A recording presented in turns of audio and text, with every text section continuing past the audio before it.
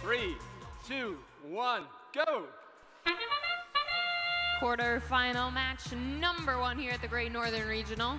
Robots on both alliances scoring those power cells into their power ports.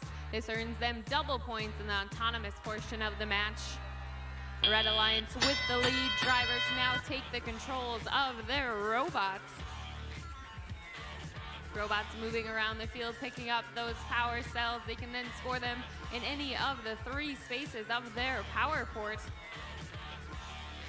51-72 scoring those power cells in the high goal. 56-38 Blue Alliance. That's LQPV Robotics. They answer back with 3 more of those power cells scored.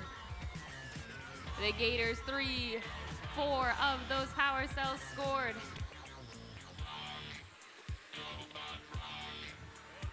There's 1 robot apiece on each alliance playing defense as well.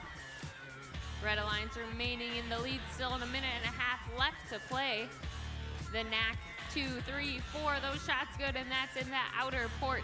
2 points apiece for those. Both alliances working towards stage 2 of their shield generator. 32-93 also scoring for the Red Alliance. That's the Otterbots.